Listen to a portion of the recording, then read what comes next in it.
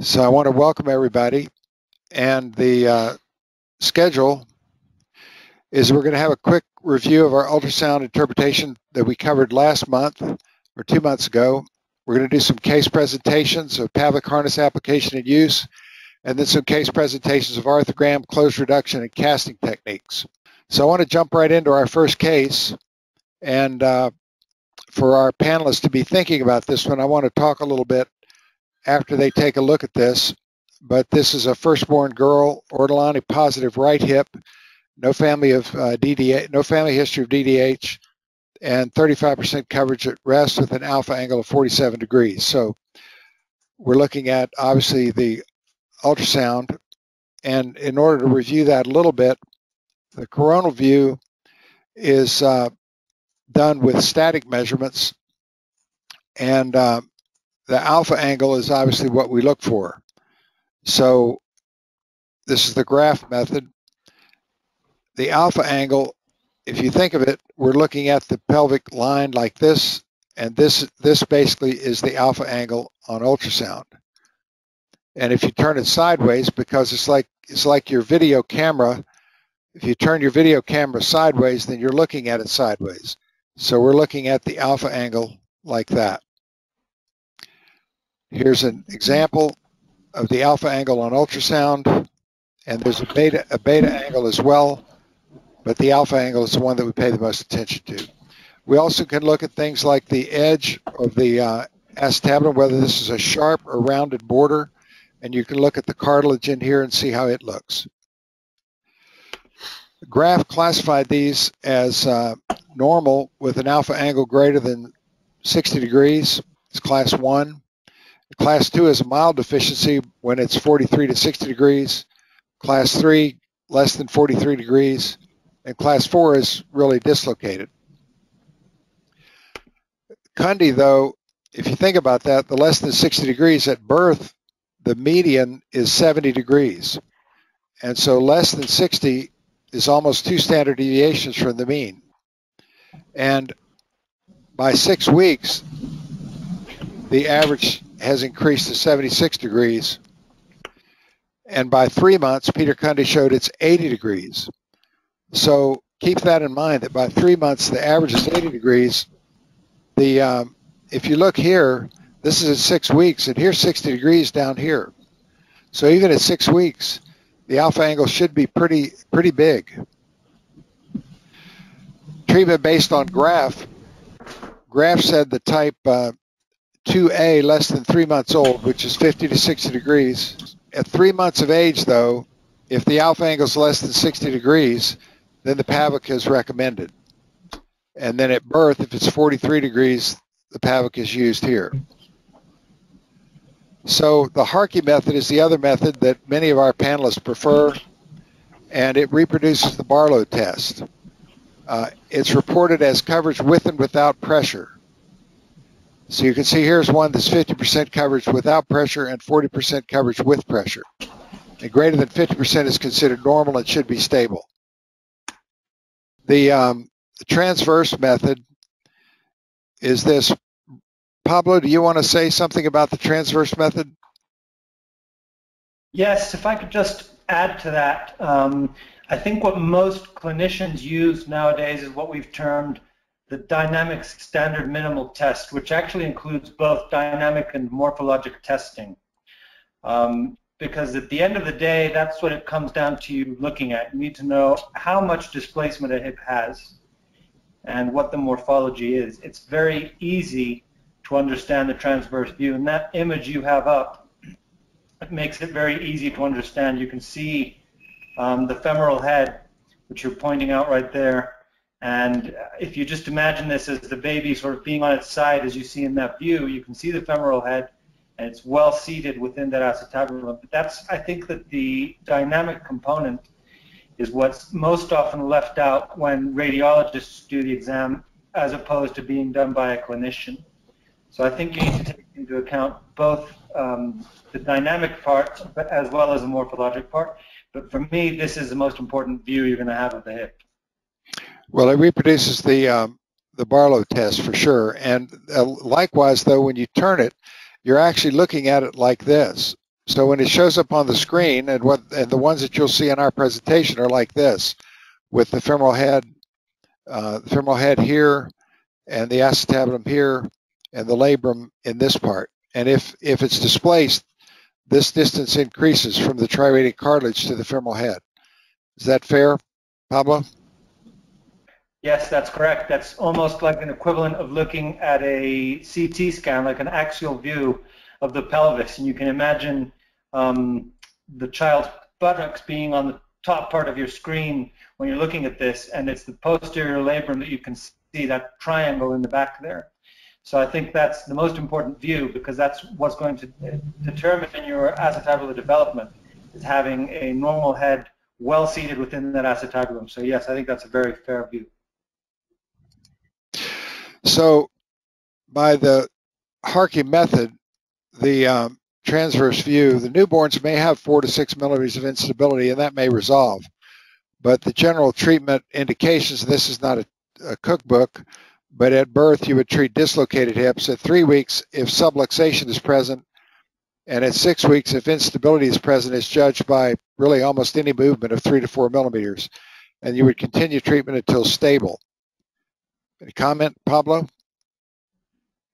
No, agree. As you know, my classification means I only consider 2 kinds of hips, those that are normal and those that are abnormal. So an abnormal hip can be dislocated, subluxated, or unstable, and that requires treatment. As to the timing of doing it, I think if you're talking about a screening program, it's probably wise to wait a few weeks for those false positives to go away. But if at 3 weeks you have subluxation, instability, or dysplasia, I think you need to treat. And agree, you continue treatment until the hip is not only stable, but completely normal. All right. Any comments from you, Scott? Yeah, I think in any of these, you relate it to the clinical exam, and most of these hips that are a little bit dysplastic or a little bit loose will have a tight adductor on that side if you're careful and look at the baby, and that'll help you make your decision. Very good. How does it help? Well, if you got a mild change on ultrasound and a mild adductor tightness on the same side, I go ahead and treat. So these questionable ones help. It helps a lot to see the exam. Okay.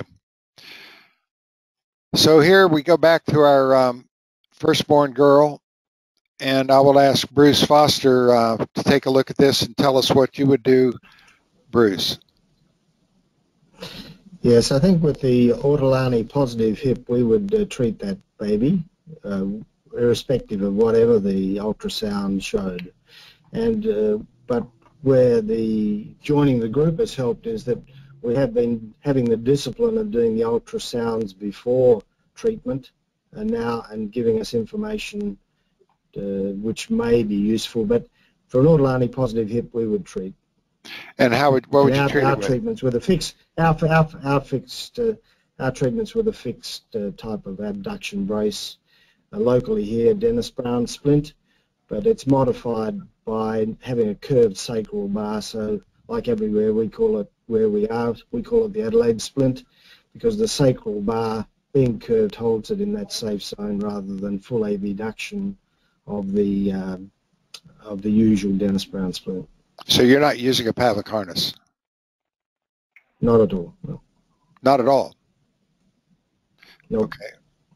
Okay. So here are some splints and braces.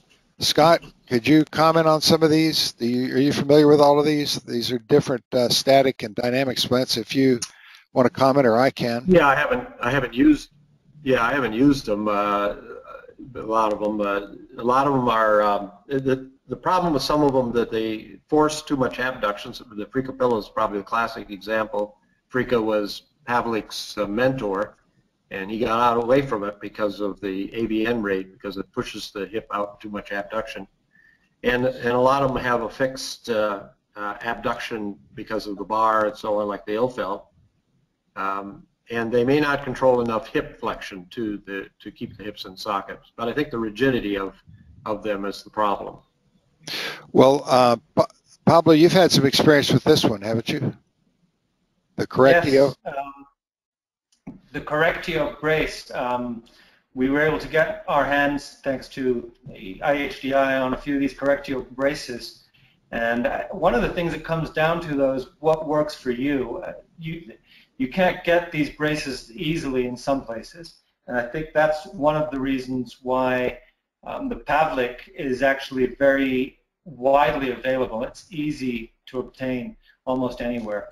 We have used the correctio brace and actually had good results with it, but I agree completely with Scott that the problem with this is sometimes you can have fixed abduction. And I learned from Scott, this is the Pavlik method, where what you're looking for is dynamic abduction. You want to keep these hips in flexion and allow the abduction to come passively, which is easy to obtain with a Pavlik harness and sometimes not so easy to obtain with these. But perhaps Woody could tell us about the Ilfeld, because he has some experience with that one too. Yeah, so I agree. The Pavlik is generally my first line of treatment as well, and I agree with the method of passive abduction. But I do think that every hip is a little different, and I think that some hips do respond a little bit better to having a more rigid orthosis. And the Ilfeld for me is my second line orthosis if my Pavlik is not working. We've had some pretty good results with that, and I just think that every hip is a little bit different. I think sometimes the degree of flexion, as Scott pointed out, is different, especially in the Ilfeld. It tends to hold the hips in less flexion, and I think for certain hips, a little bit of extension may help get them over the hump if you're having some trouble with the Pavlik. So I think the bottom line is I agree with Pablo that whatever works in your hands is probably fine, and I think that certain hips may benefit from a more rigid orthosis if you're not working with the Pavlik initially. Very good. Well, the tubogen splint or turbogen splint has recently there have been 2 publications recently which suggest that it has better results than the Pavlik. And one thing about all of these is they don't hold the legs, but these are just all alternatives to the Pavlik or to other ones. But the Pavlik is clearly the most common here. Scott, do you want to take us through this, the Pavlik, some of these questions, hours of wear, clothing, diaper changes, cleaning, so forth? Most hips I'll use about initially at 23.5 hours, except for the very unstable Ortolani positive, where I initially may use it 24 hours. And clothing? Weight undershirt or onesie underneath, underclothing, yeah. You'd like a onesie or a t-shirt underneath, and then something over the top of the harness to hide it and to keep the baby from herping on their undershirt. The diapers can be changed without taking out the harness, off the harness, so that's a big advantage over this and those other braces you saw, because you don't have to take the baby out of the harness. Cleaning the harness is usually every other day or so. When the baby gets a bath, that's a good time to wash the harness. Positioning, the top figure shows the ideal position with the flexor strap, which is the front strap at the anterior axillary line of the infant. The stirrups should be up near the popliteal fossa, and this controls the knee, which controls the hip. And then the back straps, which you can see on the lower picture, should be over the scapula with the chest strap at the nipple line. And that shows the proper positioning. Use, I use it till I have basically a normal x-ray. Yeah, ultrasound has to be normal, exam has to be normal, and then x-ray has to be near normal. Now, the last month or so, it'll probably be at nighttime use. So they'll wear it for 3 months or 4 months? You're going to get an x-ray at 4 months?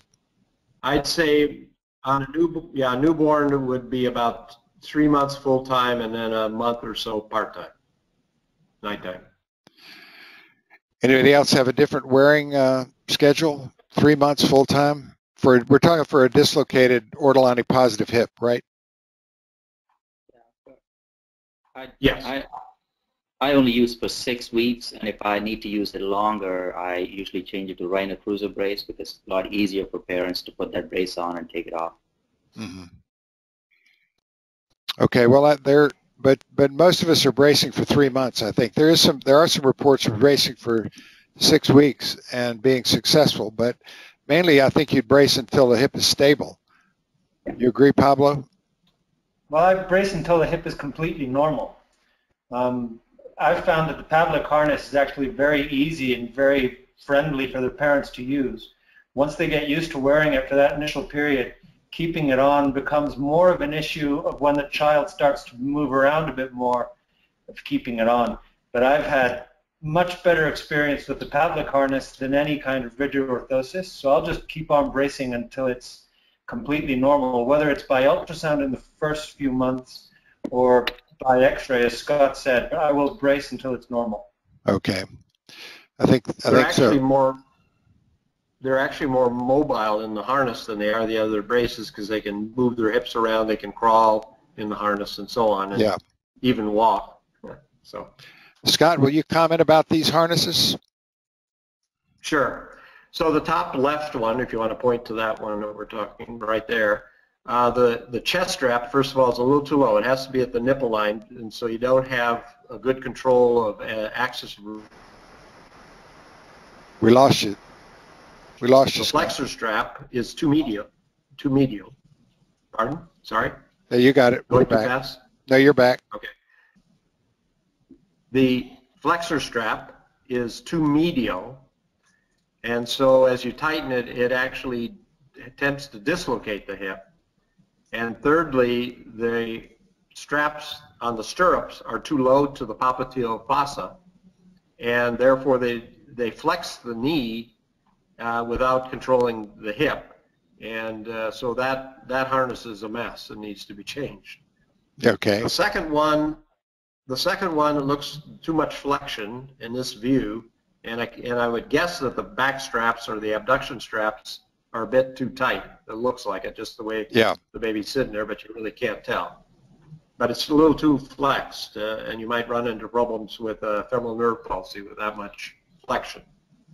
The third baby the third picture, if you want to move that, looks pretty good. I don't have too much to... We lost you. Positioned on that view. Okay. The third is good. Now to number 4. A little overflexed. Now, again, you can't quite tell without physically examining the child, but the flexion is a bit too much, which again puts you at risk for femoral palsy. And the last one, number 5,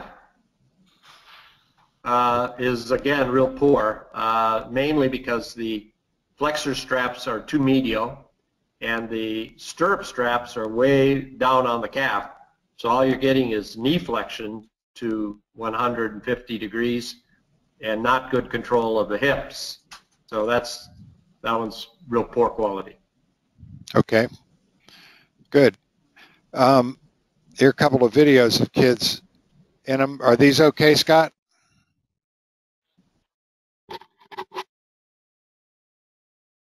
Seem to be moving. The fit looks good. The child's kicking and moving and all. So those are okay. It helps acetabular development. Yep. I think so. Yep, I think those are good. Those are mine, so I hope they're good. How about this? How about this, Kishore? Yeah. So this one looks like this child probably has femoral palsy. This is something obviously we tell parents to look when they put, when they put the Pavlik harness on, to see child is actually able to kick the legs and make the knee straight.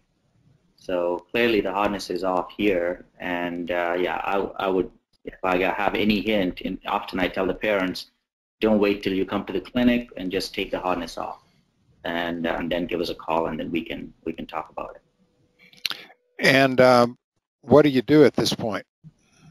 So I would wait. So I usually take the harness off completely, both sides, and I ask them to give me a call if the femoral pulse is sort of recovered. And I would attempt another try. Usually I've tried, if I thought with Pavlik they developed and I put them in a rhino, and people would argue probably rhino would put it in a more extreme position than a Pavlik. And I've been successful about probably 50% of the time going back, and other times I would just wait till the child is old enough to put them in a spica cast. Okay. It is more common with higher grade dislocations, and there's at least one paper that says what Kishore said, discontinue the harness until it recovers. If it recovers quickly, then it may be successful, but when they don't recover very quickly, the success rate is lower. And I've lost my screen somehow. Any comments about that from our gallery? Yeah, I would say, I mean, yeah, a lot of what I found was actually in the fixed dislocations, ones that I've had very rarely with those subluxable hips. These are often, you know, dislocated or at rest, whether reducible, irreducible, more with irreducible hips. Well, I mean, we don't see it, I would say, in San Diego much at all. And dislocations and follow them very closely, sometimes twice a week. Can you hear me? Yeah. Yes. Chad? Yep, I hear you. Okay, so we follow them closely, sometimes twice a week, and watch them carefully. If you're, you know, working your straps, then you have to follow them closely, do your ultrasounds, and obviously not overflex them because it's related to too much flexion. Yeah. All right. Well, let's go back to our case. Bruce had already treated this child with his device, and here we are 2 weeks, and we've got a good 62% coverage in alpha angle of 60 degrees, and we're making progress. There shows the left hip. I hadn't shown the left hip earlier. At 4 weeks, there's no change. It looks stable. Everyone would continue bracing at this point? Yes.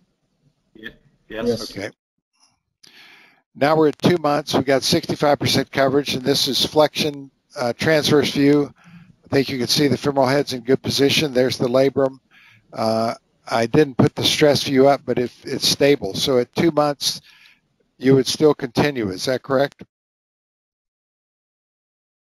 Scott? Yes. Okay. Yes, for sure. What? I discontinue and just probably go to nighttime. I usually only use 6 to 8 weeks. Okay. I think that's an option. And now we are at 4 months, and everyone would have been at part-time braceware, or do you ever just discontinue completely? I just discontinue completely. I think it's easier to keep the parents just go from full-time to just not wearing it. Weaning has not been good in my experience. How many people wean? Well, I certainly wean. If you wean, and they're pretty happy if you go to nights, and you'll get 2 more months of bracing out of the deal, even because they keep a hip abduction contracture for at least continue it at night. So they'll have what I call the invisible brace. I think most of us do weaning. Woody, do you wean? Yeah, I do wean. I wean over, usually for a hip that's totally normal on ultrasound, I wean over about 6 weeks, about 6 hours every 2 weeks. But I admit that's probably personal preference without much substantiation for it. Okay, so Woody, when are you going to see this patient back? So I just put people, because it's just easier for my protocol, for my nurses and my staff and everything to kind of get people into a standard regimen. So if we were discontinuing the harness at 4 months, which is what I would do in this patient, I probably would have weaned a little bit earlier, like Kishore would have. But I would see him at 6 months of age with an X-ray as my standard thing. So, you know, if I've discontinued at 4 months, or discontinued at 5 months, or discontinued at 3.5 months, I still see him at 6 months of age with that X-ray just to get him on a standard pathway. All right, so I think most of us would do that. But this child never returned. How vigorous should we be at getting him back? Bruce? Yeah, well, I was going to say, I think we should be vigorous. I think the patient lost to follow-up is a failure of treatment. That may be an overstatement, obviously, but intellectually it is. And I think we want to be sure that at walking the X-ray is normal. Yeah, I think the child's still at risk. Okay, let's do another case. We'll give this one to Woody. If you would comment on this. This is a child that came, these are 2 different kids that came for a referral with outside ultrasound. 6-week-old girl. Actually, I guess it's the same child, left and right, referred for mild dysplasia, and this was the ultrasound prior to You can see the alpha angle is only 57 degrees. Would you comment on that, Woody? Yeah, I'm not sure how accurate that is. You'd like to see a nice horizontal ilium to feel like you're getting an accurate measurement if you're focusing on the acetabulum with your ultrasound probe. I wouldn't, I don't know where those lines are. They're a little floating and probably not so inaccurate. But regardless of what you think the acetabular measure is, certainly the femoral head position is not ideal. So you can quibble about the measurements of the angle, but that hip needs to be treated. In Pavlo's classification, it would come out as abnormal. Yeah, well, this is completely dislocated, as you can see, and so I put this in there because you can't rely on the radiologist report any more than we rely on it for a radiograph, and we've got quite a collection of these. Have the others of you seen these from outside places that have where they might just send the report? Oh yeah, I've seen it. I've seen it with X-rays where they've read it as Shenton's line intact, and the hips are both dislocated because they're looking at the wrong Shenton's line. So this is a good reason to know. Yeah. So you need to know how to read your own ultrasounds. All right. Here's our next case. This is a newborn female breech twin. Attending examination. Right is Ortolani, left negative. And so, Bruce, you said in the past you would treat this without an ultrasound. Would you get an ultrasound of both hips now or not? Yes, no, we would. I think we're getting more information, and particularly when it's starting to get more in our hands, like Scott has his setup, we get more information about the stability of the hip in terms of how much you can safely abduct the hips and hold them in position or not. As I say, we more often than not use still a fixed type of brace in our institution. That's just been our management, with close follow-up on the day of application of the brace to see if the hip is enlocated. Well, this one was clearly negative by multiple examiners on the left side, but the ultrasound,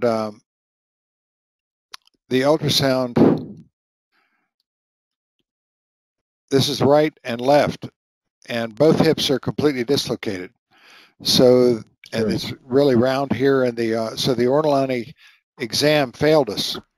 We were resistant to getting them at birth as well, but now we find that we get prognostic information, and we have found 2 children that had a dislocated hip on the other side.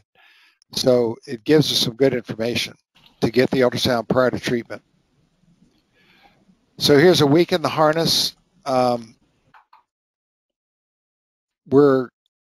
do you do at a week? You still keep going, right, everybody? I think you can see this is not reduced. Neither side is reduced, correct? Correct. All right.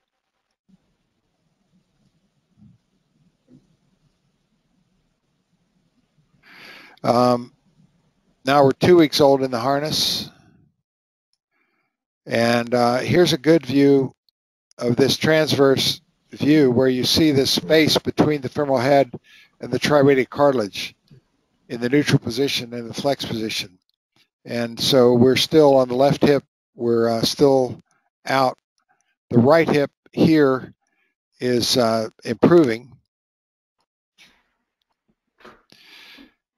Now we've got the right hip and left hip at 3 weeks. So what do we do now, Scott?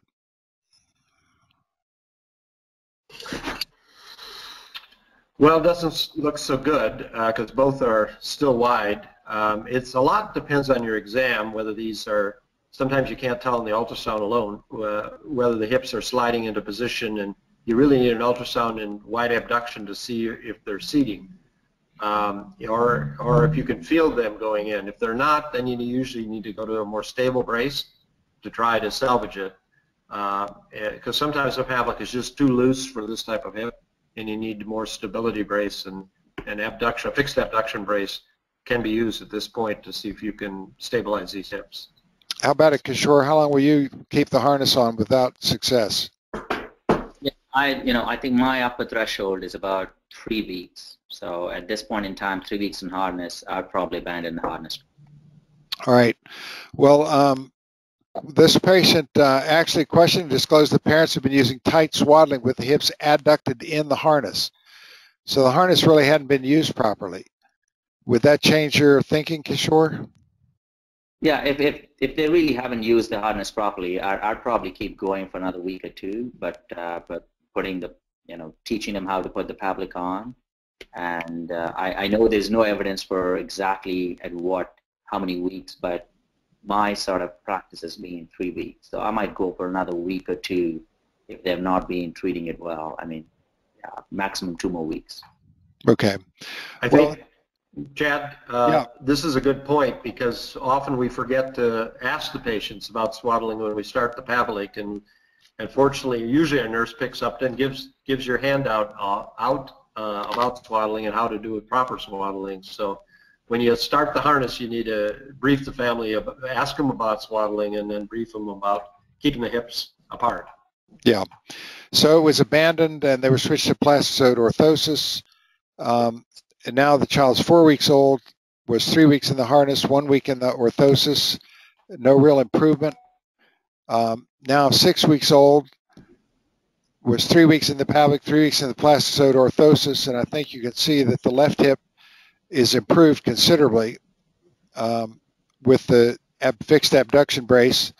The right hip remains, I'm sorry, that's supposed to be the right hip there. This is the right hip that I'm showing you on the screen right now. So Woody, what do we do now? So I think you have to start back a little bit of what we talked about with the assessing that information about swallowing. I think you got to make sure that the family is using the brace appropriately, that it's fit appropriately, and just kind of go back to the beginning and make sure that you're they're doing everything right this time with the plastisode orthosis. They got the message. The left hip went in, but the right hip didn't. Yeah, I think at this point, I just lost the video here. I'm not sure what's going on. But at 3 weeks in the harness and 3 weeks in the brace, I would have no problem going a few more weeks, but we're getting pretty close to my threshold for saying that I may need to abandon the brace. But I do follow the acetabular morphology, and as you look at this, I feel like I'm not seeing negative consequences in this acetabulum, and because of that, I'm somebody that will go a little bit longer than the classic 3 to 4 weeks for Pavlik harness disease, as long as I feel like the acetabulum is still morphologically looking pretty good. Sometimes adjusting flexion a little bit, and may even try, again, I like the Ilfeld brace because I feel like I can adjust the abduction a little bit more precisely. So I'd probably give it a couple more weeks in my preference being the Ilfeld brace. But if it still didn't work and I was somewhere around 8 weeks to 9 weeks, I probably would abandon it. Okay. Now we're 8 weeks. They kept the plastisode orthosis on for even longer, and it went 5 weeks, and we're still in the same situation. The left hip responded, the right hip is not. Actually, at this point, was switched back to the Pavlik harness and went another 4 weeks in the Pavlik harness. And here we are. So was that too long? And have we damaged the hip? Woody, would you comment on that? Yes, I probably would not have switched at that point for the extra time in the Pavlik, and probably at that 8-week point would have bailed at that point. You look at this, and again, if you trust this single kind of cut of the ultrasound, the right acetabulum on the coronal view doesn't look as healthy as it did before. So to me, that's morphologically what that concept of Pavlik harness disease is, and to me, you're getting some negative changes. So I would say we've probably not done the best thing for this hip, and at this point, you may still be salvageable, but I would rather not see those changes in the acetabulum. Then how do you manage it? You've got one hip in and one hip out. So I would probably proceed with a closed reduction, and we would do that. Some people would wait until 6 months from anesthetic reasons, but I would wait a little bit. But at 4 months, I have no problem doing a formal closed reduction arthrogram in the operating room. How do you manage one in, one out, Bruce? Yeah, I think it's, I'd be following along Woody, I think. I generally try to put the hips in as soon as I can with an EUA arthrogram. the role of traction prior to that is always a bit of a question, particularly in this situation where you've had both out and you've now got one in. But I would probably still put the patient in some preoperative traction, overhead gallows traction, just to loosen up any contractures that may have developed around the right hip. All right. So one in, one out, people would do a closed reduction? Yeah, Scott? I would. Well, if the baby, okay, I'll comment. I mean, if you're winning at one hip, you can keep going with the Pavlik on that hip and just loosen up the other side so that you're not doing much, but it keeps the harness stabilized. I've got one right now where I'm going to have to do a closed reduction, letting the baby get a little bigger, but I'm not giving up on the one I've already succeeded on. So you can just loosen up the hip straps on the one. Okay. Well, let's move on. Now we've got a 14-month-old, too old for a Pavlik harness, and this one is an IHDI, barely a grade 4. If you look at that, the grade 4 is above this. This is actually the tonus grade. So it's accepted fact in the United States that traction does not improve the rate of reduction, but that's about the same with and without traction. But in Europe and in Asia, overhead traction is widely used, and the success rate is much higher. This is guided flexion abduction, and it's the traction that I learned years and years ago from Wood Lovell, where we gradually stretch the kid out into this position. And I think what it does is, if you think of the dislocated hip here, well, when you flex the hip, the center of rotation is here, and so the hip rotates down and stretches the inferior capsule, and the abduction traction pulls it up this way. So it may actually facilitate reduction in a way that longitudinal traction doesn't do. And the success rates are much higher with this guided overhead traction and abduction. Success rates are 74 to 92%, even in patients older than 18 months. Supposedly lower AVN and late growth disturbances, but I don't know about that. So before we go on, do you want to comment on that, Scott? Do you use traction? I like traction on these higher ones too, like Bruce. Yes, I do. We have a home traction program, and we will use it. But mostly on the grade 4? Yes. So the higher grades you'll use traction. Do other people use traction on the panel? I use traction. I don't use traction, and I think it might come down to what works for you. It's, I mean, it may be that in Asia and in some parts of Europe it's easy to use traction. For our patients, it's very, very hard to use traction. I don't think there's a great benefit in using traction, to be honest. Okay. Well, we find that it helps in the higher grades like that, but we don't use it in the lesser grades. So I'm going to move on from this because I want to get to some other things. We're doing our closed reduction now. Tenotomy, we'll pull the panel, we'll just go down. Is anybody that doesn't, do you always do a tenotomy? No. Scott?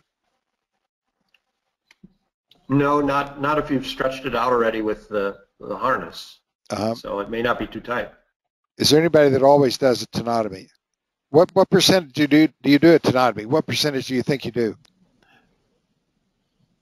90%? Myself? Yeah. No, 75%.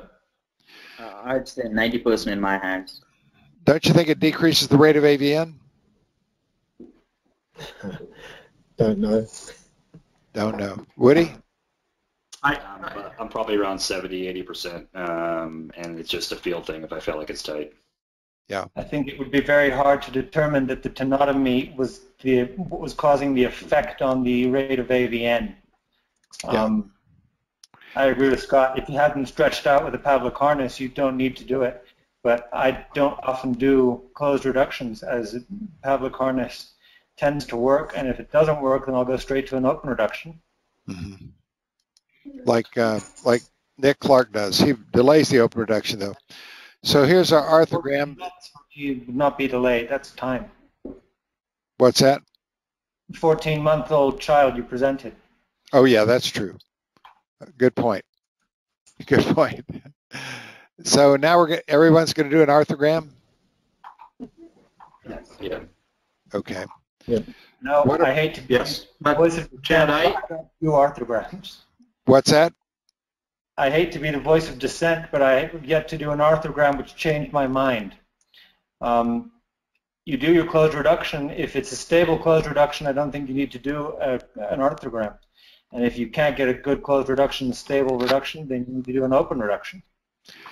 Well, an arthrogram can give you prognostic information too. So for those who do an arthrogram, the needle approach, lateral, anterior, medial, doesn't matter. The other thing, Medium. Medial? medial. Yeah. Medial. And Medial. Chad, the other thing, I usually schedule them for bilateral arthrograms, so I have a comparison to the distance on the normal side or the near normal side. Mm-hmm. That's So I'll prep interesting. both hips so I can do. That's interesting. Okay, medial approach is preferred, I think, by most of us. So just to review, this is an arthrogram, the die's in, and here's a schematic drawing. And what we're looking at, if there's some fellows attached here, is this is the die, clearly, and this is the medial wall. So we're looking at this part, and the die fills the capsule and goes over the head. So this is the medial wall, and this part is the psoas. There's some dye got injected into the psoas tendon where it goes down. So you'd like to not do that, but occasionally it happens. The limbus is the cartilaginous acetabulum, like the labrum. Here's a normal looking limbus with this thorn sign and a little capsular recess. And this is an inverted limbus, which is rounded. And you can see these. The femoral head might be sitting out here and pushing that down.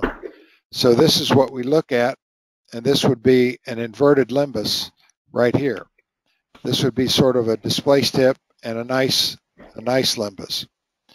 And these are classified many different classifications of arthrography.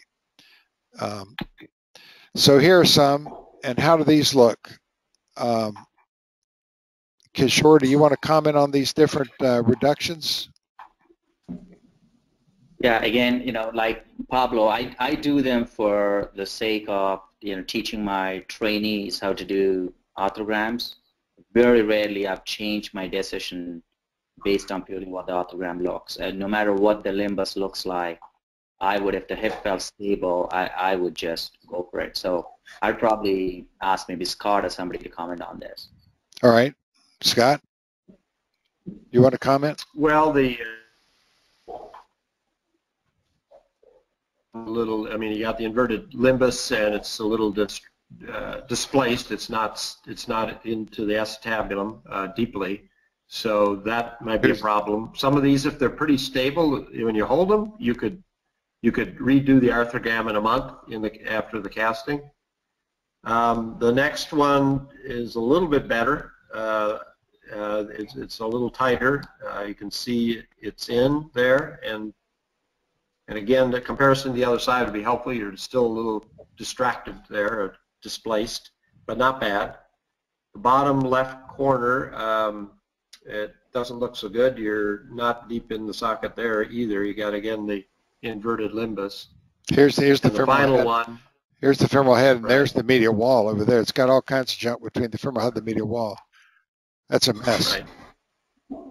And then the last one, pretty acceptable looking right there. Again, not deeply inside, but that's often the picture on the first arthrogram, and it should be better in a month.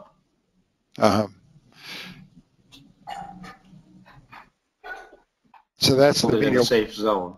That's the displacement. What do you think, Bruce? Yeah, no, I like them. I like your comments. I think what we're finding is because we do arthrograms, and I'm interested in Pablo's comment, but we're also getting an MRI in the immediate post-operative period when we think we've got a closed reduction or not, and it's giving us some interesting information as to what is the stuff in the medial wall area, as well as what is inverted or not.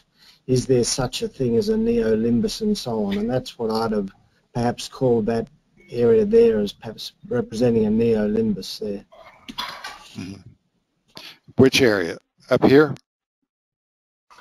No, on the bottom left one, this where the arrow is. I'm trying to put the arrow on. There's a blue line, and then Yeah. it comes back in again. Not that one. That one. That one. Okay. Well,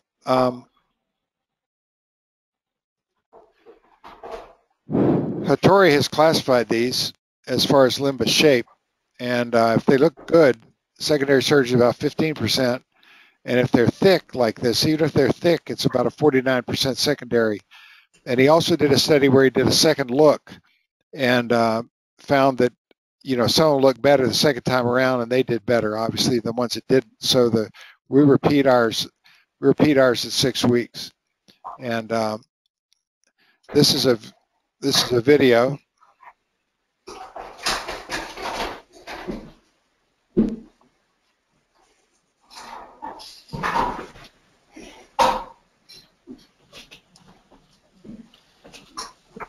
The interesting thing is the bean-shaped femoral head here, and how we sort of talk about congruous reduction. It's a fallacy. It's an incongruous reduction. But you'd accept that one, right? Not accept so that sure. reduction? Would you accept that reduction? I'm not so sure. It looks as though there's still maybe a lot of material on that medial side, and it would concern me to accept that. This is where what would determine it for me was how stable it was in that position. Did I have to put it in an extreme position? If it was a not extreme position, I may accept it and do as Scott's talked about an early second arthrogram at a month. But again, as I say, we are getting some interesting information out of the MRI immediately post-op in this particular situation. And if that then confirmed real blocks to reduction, we would proceed to an open reduction. It feels quite stable. So the real problem is, you know, does having docking of the hip, does that create avascular necrosis? That's what Nick Clark's thesis is all about, in the sense that the cartilaginous vessels are prone to pressure effects and therefore AVN if you use the femoral head as your battering ram to dock it, as John Roberts used to talk about in the day. I think most of us would accept that, because the distance between the head and the bone is pretty limited, and it feels very, very stable, which kind of goes to Pablo's comment that, you know, if it feels stable, you'd accept it, right, Pablo? Right, exactly. Scott, do you accept that one? Yes, but again, as we talked about, probably redo it in a month. Yeah. Okay. So here we are, different types of netting to put under them. We prefer to use the Gore-Tex, but we don't always get to. Here's the cast.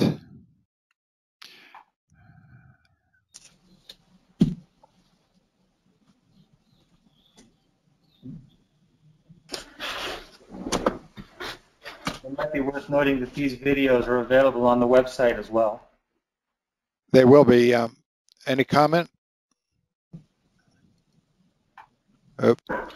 Well, I think you got too much bulk there with the Gore-Tex and the padding that you don't feel the hip on. So I use that, but not on my first go. I really want a very thin layer Weberil and my fingers on the hips to be sure that they're held in the good position. So I'd be worried with this much soft tissue bulk in my first cast. I kind of agree. I prefer not to use the felt. But this rope method to hold the child against you actually was reported, 50 years ago or more by Fetweiss, where the rope goes over the abdomen and then around back and wraps around the person. It's a way to hold them against this. I haven't used it, but Pablo uses it regularly. Jose uses it regularly, and then you pull this out. It doesn't seem to cause any damage, and it does hold the child down against the post. Comments? Okay. Well, this is just a very technically demanding cast to put on. This is something you can't just tell a resident to put it on. This is something they need to see you do and watch you do a couple of times. Another good way to do it is have the anesthesiologist give you counter traction at the shoulders. That keeps the baby down as well. Do you put on the cast or do you hold the baby, Pablo? Well, because we're doing teaching a lot, we tend to do it one-on-one. So I would say half the time I'm putting on the cast, but I think it's more important to hold it. I think so too. I hold the baby, and then you got to mold the trochanter really well. How about this hip position? Looks like it could do a little more flexion, especially on the left hip. But abduction looks okay, and again, you need to hold it in the stable position. Yeah, it's pretty stable there. Anyone concerned about that position? Looks pretty good. I think so. Yeah. You might have it internally rotated. You would internally rotate, or you would not? No, externally. The hips would be externally rotated. Yeah. I can't tell what the position is. It's in about, I'd say it's in, about 60 degrees of abduction and 90 degrees of flexion and about 10 degrees of internal rotation. That's where it was most stable. So it's not wide abduction, which is important. Here's a C-arm image in the cast in the OR. Recent paper said that the C-arm was as good as all the other stuff, but here we do, it's a CT scan example of Shenton's line on the CT or MRI. Here's Shenton's line. Do y'all do CT MRI after every one? We do MRI. Scott? I'd say I hold it, and if I'm happy and haven't felt anything and I got a good fluoro with the dye still in it, I stop. But I bring them back in a month, so if there's any problems, I will have another. How about it, Bruce? Yeah, no, as I said, we're routinely using MRI now, just as an ongoing investigation of what are the blocks to reduction. Yeah. So this hip, this is another view of the MRI. It looks good. Hips in. Here's the labrum. Office 1 week after reduction. X-ray looks good. Here's a 6-week. What's that? Yeah, well, your flexion looks less. I would have thought you'd be up a little higher and closer to 90 degrees. I think sometimes. 90 degrees. I think sometimes after the cast is put on, the baby's leg kind of flops down a little bit. I think it's the way they take the X-ray. It was just the weight of the legs tend to flex the torso a little bit. And that's my experience to make it look like this. But this is a second arthrogram at 6 weeks. Here's the labrum. It looks great. No doubt. I don't. Good. Would you test? Doesn't do them, so there's no problem.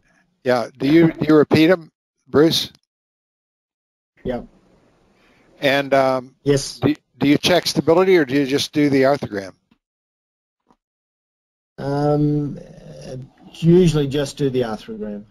Yeah, that's my feeling. I mean, you put them in a cast to get them stable. I don't think you want to put them through a range of motion at this point. You want to just do the arthrogram, see what it looks like, and put a new cast on. It's really a cast change without much manipulation. Same in the Pavlik harness. When you're doing the ultrasound of the Pavlik, you don't want to manipulate the hip until the very end, and then you might check stability, but not a hip you're trying to become stable. So now we're 19 months old. It's been 4 months in the cast. I usually don't do an arthrogram at this point, but it was done. And this is a repeat arthrogram, 4 months in the cast. So how long do you go in the cast? Kishore? Yeah, that's probably my upper limit is probably 3 months, and then I change them to just a cruiser brace, and which they walk around probably for another 6 weeks or so. And then I just go to nighttime brace. And before I discontinue, I get 2 X-rays, one with hips in neutral and one in the brace. Every time they come, that's the routine. They get 1 X-ray in the brace and 1 out of the brace with legs in neutral position. So you're basically 4.5 months full-time brace, full-time immobilization. Yeah, no, I'll discontinue the brace, and I will get X-rays with legs in neutral if it's showing that the kid is able to keep the hips in without going into the abduction position. I will discontinue the brace just for nighttime. All right. How long, Scott? 3 to 4 months cast, and then until I have a wonderful acetabulum in the brace, I keep it going. Now at 18 months, this child's 19 months, you are getting close to having to go just at nights. So I'd probably keep going at nights. So, well, actually, 4 to 6 months full-time immobilization is recommended by most authors. If you look at the different textbooks, it's 4.5 months and no splinting, 4 months, 3 months, then full-time bracing for 2 months, 3 months, then full-time 1 month, and then although Hattori said 1 month and then full-time bracing for 3 to 6 months. So when we talk about bracing after the cast comes off, it needs to be full-time, and I think 4.5 to 6 months is probably standard full-time. It's pretty much what everybody here is doing. Mm-hmm. All right. Yes. Well, this child was actually continued. We often continue to cast for 6 months if we can, particularly these older kids. And this was 7 months after cast removal. And when we take the cast off, we try not to get one in neutral because we think the abductors are tight. Now, maybe if they've been in a brace for a while, they're not, but the abductors are contracted after being in the cast, so we don't want to lever the hips together too quickly. We just take the x-ray as it lays. That's 2 years and 4 months. Now we're at age 3 years and 4 months. Anybody want to comment on this?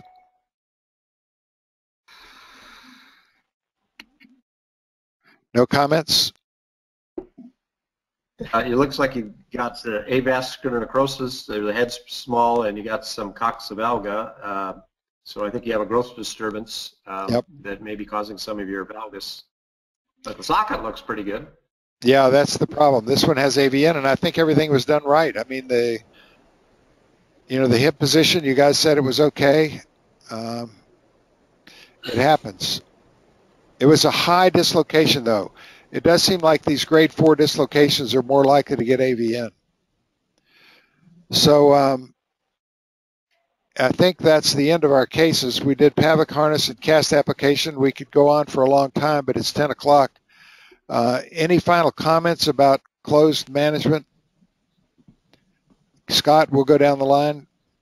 Any words of wisdom? Well, I keep going with bracing, like I was alluding to, till about 18 months of age full-time, and then if they still have dysplasia, we'll go to nighttime use that Woody has written about. I've been doing that for a long time. Kishore? Yeah, so and that's about the end on bracing. Yeah, for me, I'd use nighttime bracing for a long time, as long as it doesn't affect their ambulation, especially in ambulatory kids. So I'd use in that kind of scenario probably for about 6 months of nighttime bracing. Pablo? So for me, I mean, take-home message, you need to start treatment early. If you can get bracing started early, that's your best chance at it working well. And I brace until the hip looks normal or until the child doesn't tolerate it anymore. And for me, if the brace doesn't work, I'm more likely to go to an open reduction than try a closed reduction because it's the same as doing bracing. Very good. Bruce? Yeah, I think the only final comment really that I often say in teaching situations is, if in doubt, the hip is out. So if you have an index of doubt in your mind that this isn't going the pathway you want to really be absolutely sure that you've achieved the first goal, and that's to get the reduction.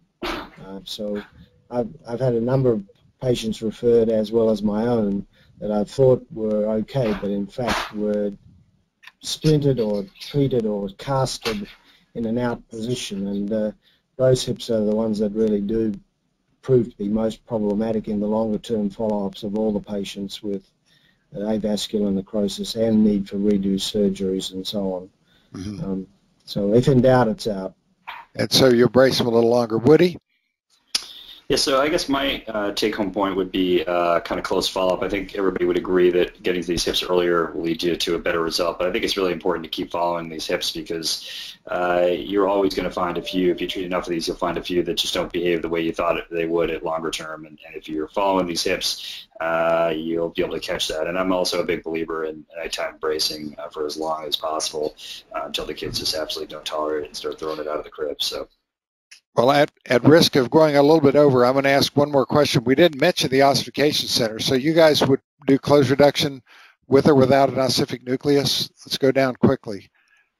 So you do close reduction in an 8-month-old? Yes. Without it? Yes, I would. Yes. Yes, yes, I would. Yes. Yes, I would. If I was doing a closed reduction, yes, but I'd probably wait and do a delayed open reduction. Okay, so you're in Nick Clark's camp. Bruce? Yeah, no, we tend to do it as it's coming along, but we're evolving. Yeah. Woody? Yeah, I do close reductions, but I'm a big believer, we haven't talked very much about this, but perfusion MRIs. So I do MRIs in all my close reductions, looking at flow on top of position, and so I feel like that's made me feel a little more comfortable doing close reductions early. Interesting. Yeah. So none of us really wait on the ossification center, and I think the other message is that we're all pretty aggressive in starting early with questionable hips and bracing a long time. So I want to thank our panelists, and I want to thank everybody for tuning in. I want to remind you that September 9th, we're going to discuss surgical management. I hope you'll join us then. So that concludes our webinar. Thank you, everyone. Thanks. Thank you. Okay. Bye. Bye.